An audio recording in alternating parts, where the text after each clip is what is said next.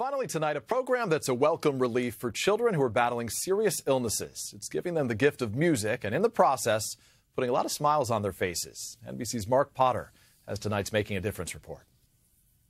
In the jungle, the mighty jungle. Young voices and a joyful sound in a place where happiness can sometimes be hard to find.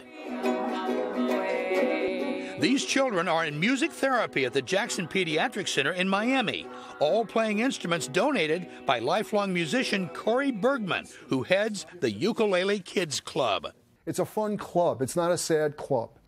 We're not curing any diseases. We're just making everybody feel good.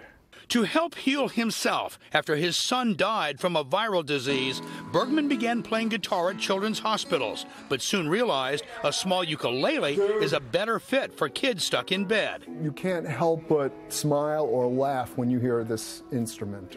With help from donations, Bergman and his wife Etta have given 500 ukuleles to kids and teens for music therapy in more than 85 hospitals around the country. That's kind of cool.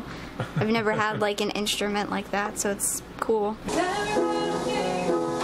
Stephanie Epstein, a music therapist at Holtz Children's Hospital, loves the ukuleles and music's proven ability to make kids smile.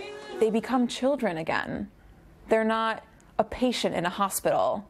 They're not a patient with cancer. 8-year-old Isabella Perez Donate is so good with her ukulele now that she can teach others to play her favorite Selena Gomez song. Goes A minor, Okay. C, F, C. A minor, C, F, C. Okay, let's do it. And splitting down a chain reaction.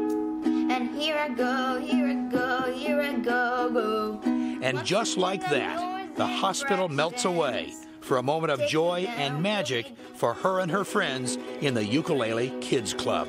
Mark Potter, NBC News, Miami.